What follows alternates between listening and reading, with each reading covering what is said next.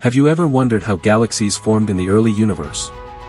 The James Webb Space Telescope, JWST, has just discovered something astonishing, an inside-out galaxy, JWST plus 53.18343-27.79097, that grew by forming stars faster on its outer edges rather than its core.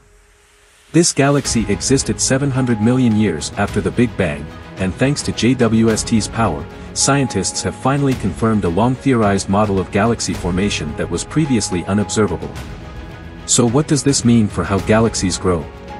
While galaxies typically evolve by forming stars from gas or merging with others, this discovery suggests other processes were at play in the early universe. The galaxy is rapidly doubling in size every 10 million years, much faster than the Milky Way. Researchers are now looking for more galaxies like this one. Could there be more cosmic surprises waiting to be uncovered?